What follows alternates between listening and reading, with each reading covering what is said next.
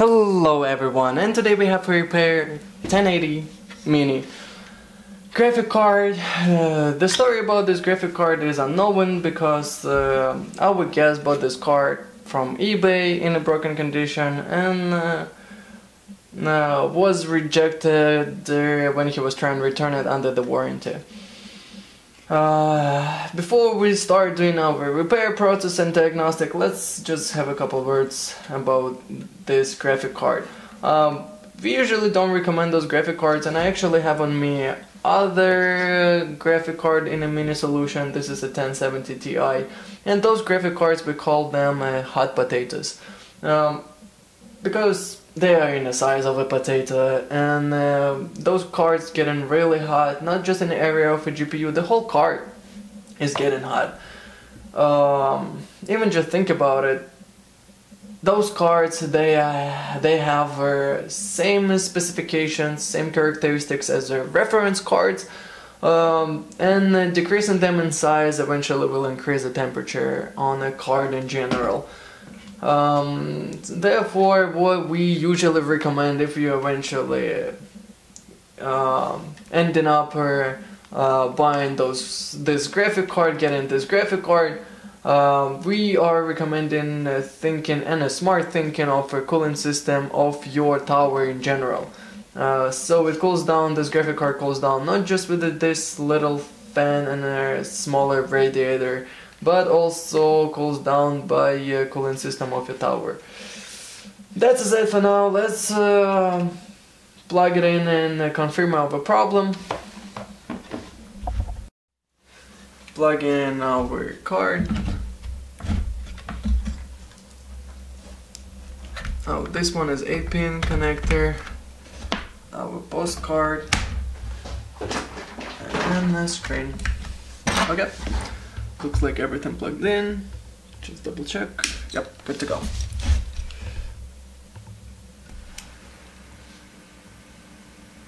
"13 to A to E." Now we can see our card got detected, but doesn't bypass our BIOS postcode to E. And the fan is spinning, but there's nothing on the screen. So far what I could tell that we do have our main powers, but we don't have, or partially don't have, the power to our chip. So let's open it up and have a closer look.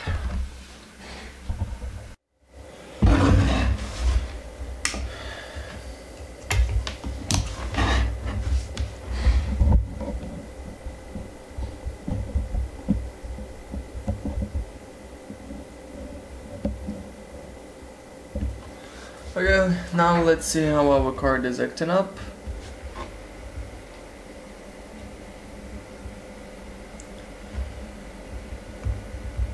Our chip is slightly getting warm, but in a range of safety for it. So let's start from our main powers, and 12 volt from our PCI Express connector, we have it, and from our power connector we also have it. Next, let's come down to our 5 volt phase, and they're good. 3.3 volts is better measure up on a power to our driver, and that's present. Let's just really quick have a peek on the power to our BIOS flash, which should be 1.8 volt. Okay, dokie. Next,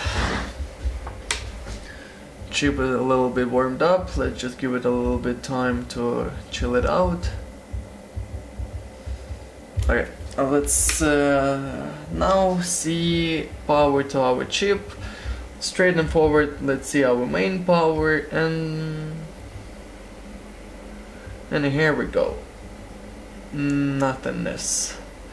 Let's see power to our memory,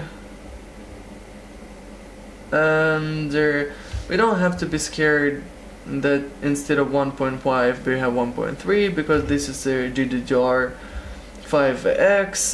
This is relatively pretty much new memory, if my memory not mistaken. They started producing them from 2016, and this memory is better in the three ways.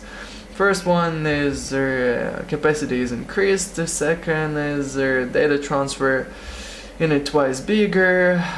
It has 1314 gigabit per second in compare with the 7.8 on a GDDR5, and also energy saving been increased. Instead of 1.5 volts, that's what we are having right now at 1.3. So we have perfect power on the memory phase. Next, let's see our PCI Express 1 volt also present, and our loop phase 1.8. Awesome. So what it looks like, we only want power which we are missing is a power to our GPU. And now let's see our resistance on our card, so we are sure that we are not dealing with a short or lower resistance. And let's start from our chip. Our memory, let's start from our memory. Our power to our memory is a two-phased, and it doesn't matter on what phase we will measure it up, because those phases are in a parallel. And is 104 ohms, which is perfect for those graphic cards and with this memory. On our PCI Express,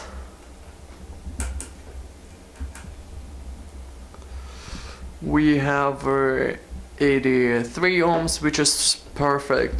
Also, we will check the resistance on our chip, but we won't be able to tell a lot by this resistance, because resistance for those chips, it's not supposed to be high. But I already checked it with the power supply behind the camera, and they already showed in one video how do I do that, and our power supply doesn't go into defender mode, so we are given about 90% that our chip is in a working condition, is good. Next, what we will check is also behind there we have one phase, which is our loop, and give me a second. Okay. And we have here perfect, about a kilo. Of course, first what comes to the mind to check is our Diagnostic. That's in 50-60% of the case we are dealing with when we have issues, power issues to our GPU. As we know, our Diagnostic contains two transistors, top and a bottom shoulder. And the top shoulder we will be checking on a 6-pin, that's our gate high. Our source is located on a signal switch node, which is from 29th pin to our 35th pin, that's a source for our top shoulder. Bottom shoulder we will be checking on a gate low 36 pin, and anywhere where we will be able to find, and the source is located anywhere where we will be able to find the ground.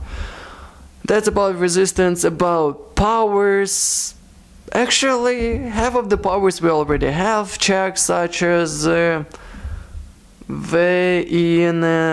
a 12 volt line, and that's where our GPU takes a current, and it's present VDRV, that's a 5 volt line, and it powers up our driver.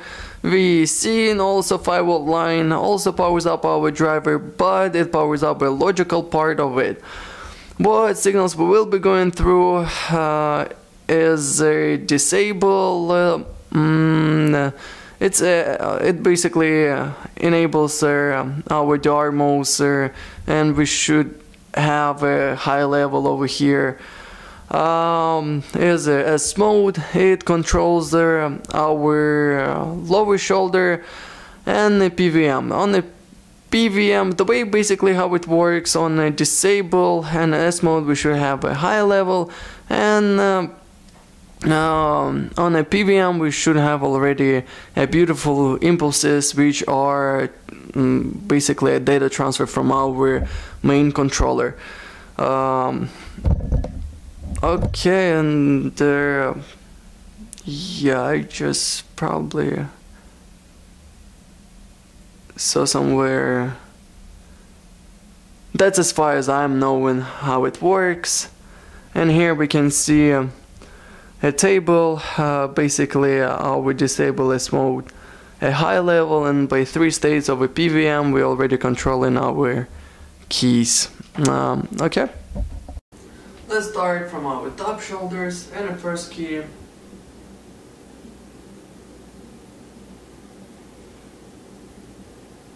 Here we're good. Saying well, you're good.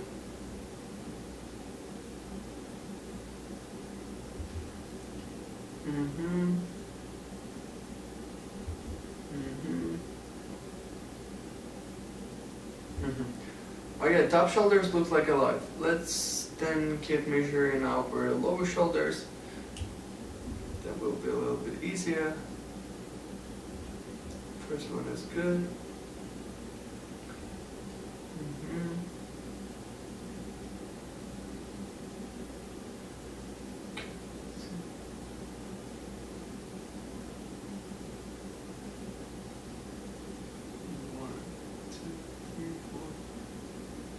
Okay, this one is good.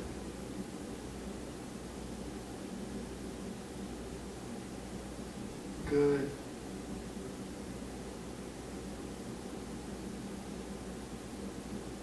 Okay.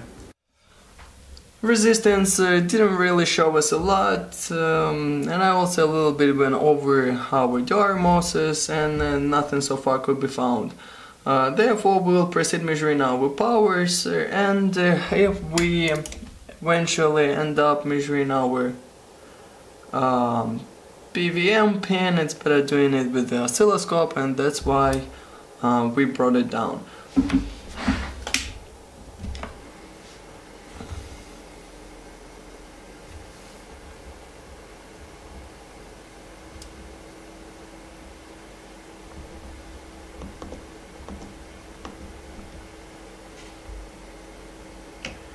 Okay, let's start from our enable. Just give me a little bit time, I want to hit the right pin.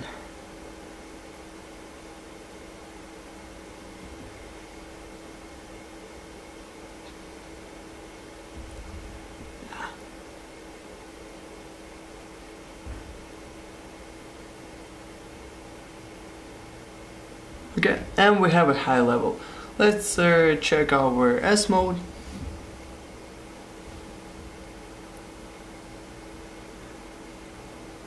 And on S mode we have a beautiful high level.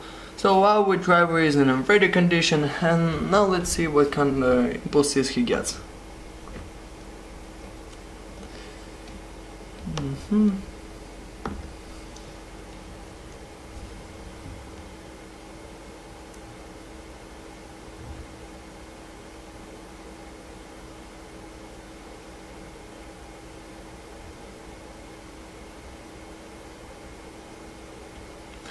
Okay, let me just catch it up.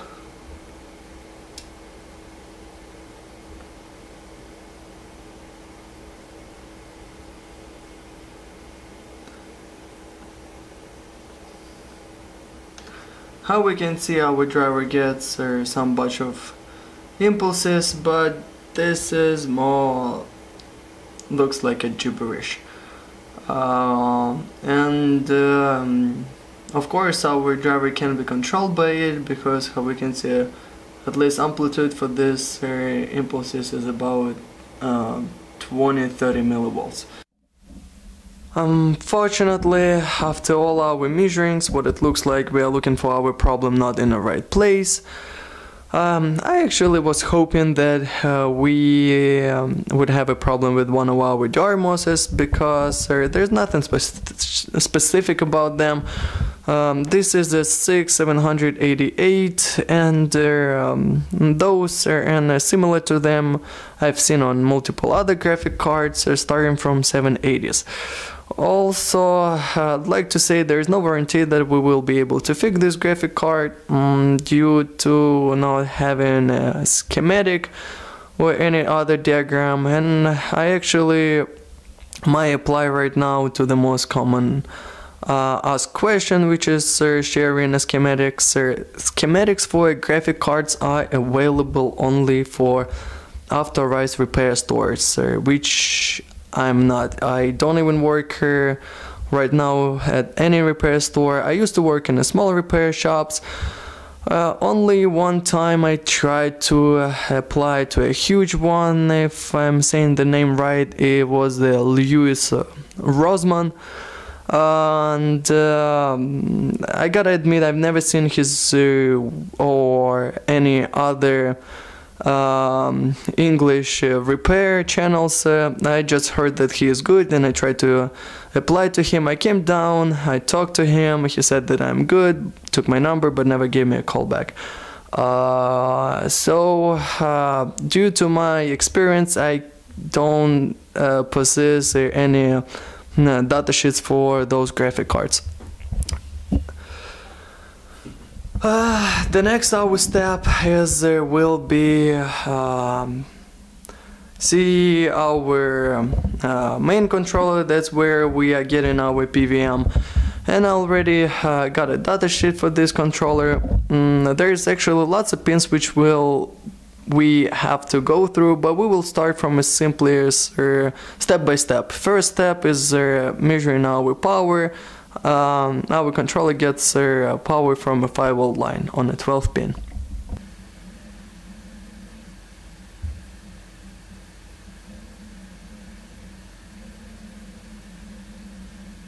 And we have 4.2 volts. And that's not, it's not supposed to be lower than 5 volts. Well, in this case, having a schematic would really help us track our problem. How we could already make sure we have a 5 volt. 5 volt is present on our graphic card, but to our controller we get only 4.2 volts. Everything what we can do is have a look on our datasheet for our controller, and on our next page is located a typical application circuit. That's basically how our controller usually applies in a circuit, and how we can see is a power pin gets connected to a power circuit through a resistor. And if we go to a pin description, it says that 12 pin 5 VCC supply input for the IC. Connect this pin to a 5 voltage source with a 2.2 resistor and 1 microfarad filter. I do not know how it's seen on the camera, but thankfully our 12 pin is kind of visible. The track of it is kind of visible, and this track is a continuity for this 12 pin, and it leads to what it looks like. This is our 1 microfarad filter, and this is our resistor what we are interested in. And now let's see a resistance for this resistor, which we have 2.2 ohms, and we have about 2 kilo ohms resistor. Okay, and now let's put our card into our test stand, plug in our screen, power. What I'm gonna do, I'm gonna just jump over resistor with the tweezers. I'm taking the whole responsibility on myself. Of course, I do not recommend doing it. because that might lead to burning our controller, or in a worst case scenario, the whole graphic card itself. But I don't have explanation why I still want to jump it. Let it be experience for us. Let's just see that our card still does the same and not giving us any image. Yep, same thing. And chip just slightly getting warm.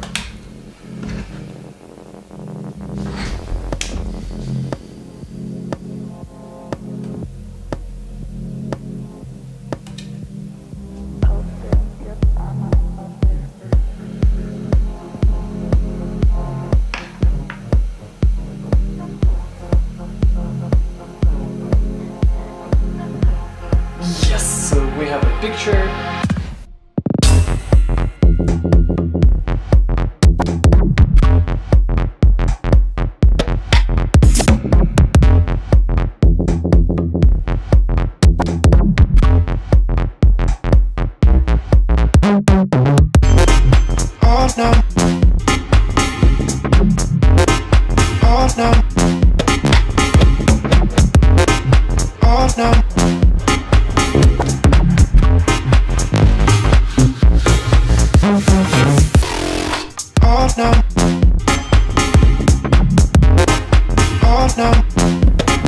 And the reason why this graphic card wasn't accepted under the warranty, and this is my conversation with the owner of this graphic card. Anyway, got the GTX 1080 back from Gigabyte finally, previous, and I can just explain what happened.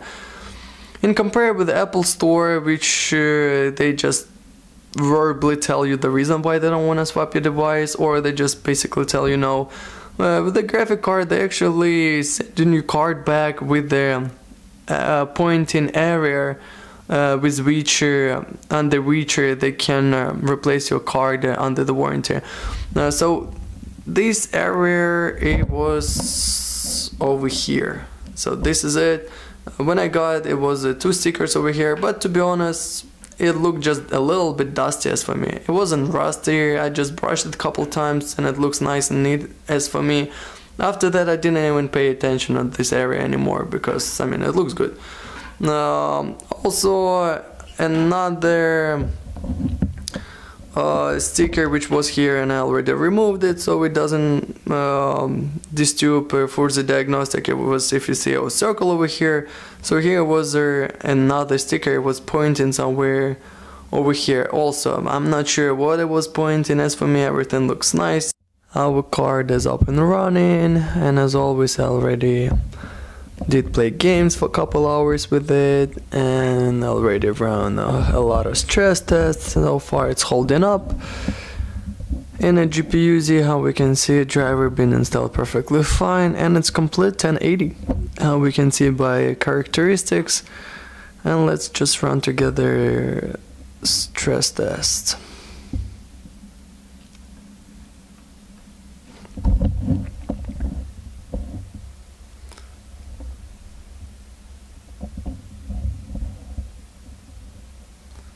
It's holding okay, I'd say, and how we can see, there is a temperature increasing pretty smoothly,